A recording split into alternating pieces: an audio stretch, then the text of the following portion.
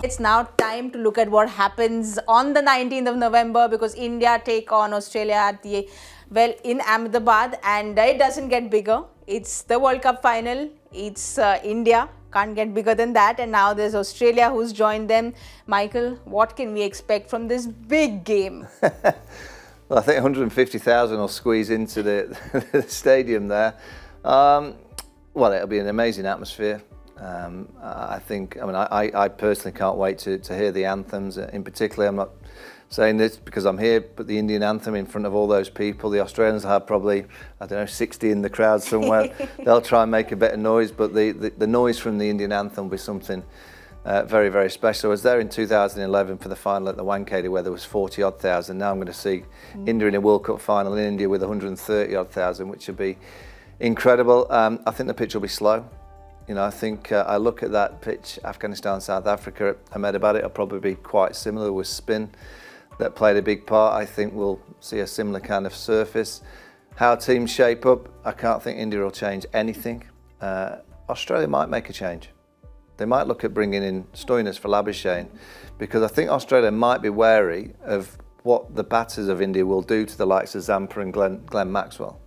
And if those two get hit, well, the captain might have to find some overs. So I'm not saying Stoinis is going to get many wickets, but the captain might feel that he needs just a little bit of backup in terms of bowling, and a Stoinis bowling, a few little dibbly-dobblies might be a backup. And also, you know, the fact that I think Smith and Labuschagne at 4 and 5, I don't think India will fear those two.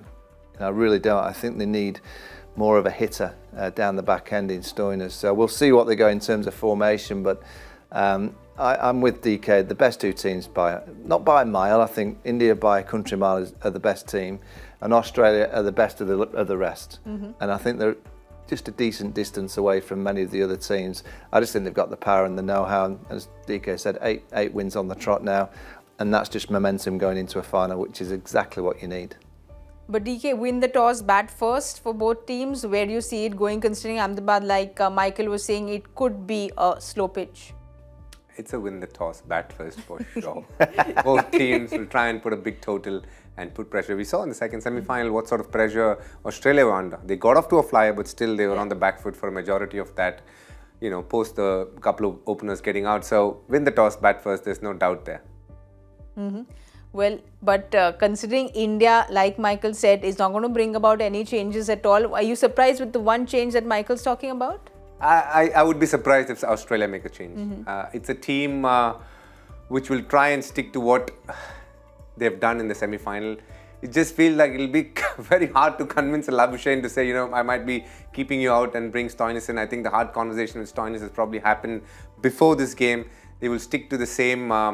They will stick to the same team because I feel it's not going to be a high-scoring game. It will be, you know, it'd be a 270, 280 sort of a game. It's not going to be a 330. So they'd require the services of a Manas Labuschagne to probably come and weather out the storm a little bit. If it's turning, those kind of things is what I feel. We'll know, I guess. Michael could very well be right. But it's going to be a hell of a game. I think India have taken, I don't like the word revenge, but in a way, payback for what happened in 2019. And here is an opportunity to do something that happened 20 years ago. 2003 final.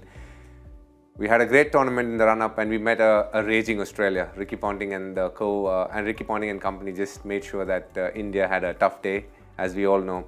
Here is a chance for a great payback again. India was Australia, Ahmedabad, 130,000 people, and I can promise you, 99% will be wearing blue shirts, and it will be a sea of blue yet again. The who's who will be watching that game, but most importantly, there'll be 1 billion people on TV praying that India get over the line. They look like the team to beat. But I really will be surprised if Australia can, you know, try and outdo what India is doing right now. What they've achieved so far is one of the greatest achievements by a cricket team in World Cups. I think 25 games was the record held by Australia over a period of 3 World Cups, if I'm right, and they were very dominant through that phase. They didn't drop a game in 2003 or 2007. It doesn't happen too often. India have got a chance to go 11 on 11, and I feel they will do it. Being an Indian who's been part of the team, I know the amount of effort they've put in. I know how hard they've worked over a period of time, the setbacks they've had. All of that have been fueled by this Indian team, which is being led by a maverick captain in Rohit Sharma, who is walking the talk every step of the way and showing how it needs to be done. And he has a set of people who believe in him thoroughly.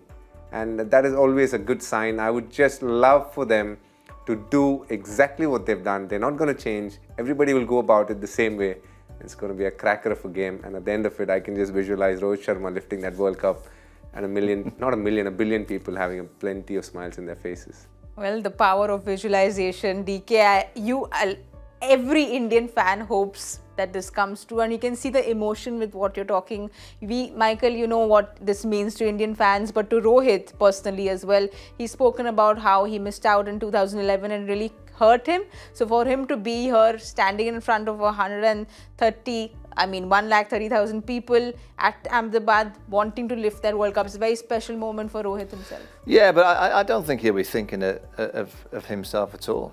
You know, he seems to be the character that's just about the team. He'll go out and play aggressively, he'll try and get off to a flyer, he'll attack the likes of Josh Hazlewood and Mitchell Starc, he'll target them without any question. He's not suddenly going to go, oh, it's a World Cup final, I'm just going to play within myself. If anything, he'll probably go harder. Oh. Yeah. I don't know how much harder you can go. Oh, you can. These guys they can go even harder. He only got 10 off the first over. He can get 12 or 14. So he'll go out and play really hard. And I think that's quite a key moment in the game. For Australia to win, I think they can get Rohit early. You know, if they do that and it knocks India kind of off their kind of foundation, which they've had pretty much throughout the whole World Cup campaign, there is Australia's chance. Can they get Rohit early? Can they get Virat inside the first 2 overs out there batting? That'll be Australia's target, and that'll be what Australia talk about over the next few days. It'll be, wait a minute, Rohit's been so consistent, Virat at number 3, he's been consistent, they're due. They're due to fail, and that is what the Aussie talk, and it'll be a very positive Australian dressing room. They know how to win World Cups, and they'll make it very, very difficult. India are the favourites, and I think India are going to win the World Cup. And in India, in their own backyard, it'd be great for the game. But this Australian team, they just know how to win. And I will say that obviously Rohit Sharma and Pat Cummins, they're 2 outstanding leaders. They really are high-class human beings leading their countries with great distinction. The way that they go about the business, their manner on the pitch, just the subtle tactical manoeuvres, they're not waving their hands like just... The team know what the captains need. And that's always a nice, smooth operation when, you know, you're not seeing fielders run everywhere. They all know where they need to be. A bowler comes on and everyone knows their fielding placing. And I look at little things like Jadeja last night. Where was he? He was in the key areas of the ground. So where Rohit Sharma knew the ball was primarily going to end up, so he's talking to his bowlers, right, what the attacks is wide Yorkers. So it'll go to deep third. Guess who we put there? It was almost like there were 4 Jadejas on the field, yes. And that is great captaincy. You know, Pat Cummins is the same with Warner and Labuschagne. You know, they just know where to be, and the captain doesn't really need to tell them. You know, when you see a really good team, the players just know where they're going to be, and you know they know that they're in the hot zones, and you just put the best fielders there. That's why they're the best 2 teams in the tournament, because every ounce of the operation seems to be working. Well, this is a formality. We have to look at India's squad because, like I said, I'm superstitious. So we do this for every preview. We can't miss it out here. But DK, no brainer, no changes happening there, I'm sure. But I'll quickly go to you all and ask you all your players to watch out for the big day. Whoa! I look out for Virat Kohli, Australia.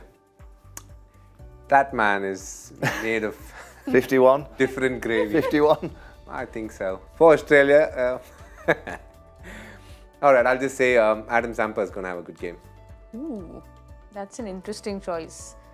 I think Zampa is going to get confidence listening to this. He's not had the best day today, but Michael, for you? For the Aussies, I'm going to go the Bison, number 3, Mitchell Marsh. You know, I just know he's carefree, dangerous, in great form. Missed out today with an incredible catch, actually. We talk about the drops of South Africa. Well, that was a brilliant catch. So I'm going to go Mitchell Marsh. Shubman Gill.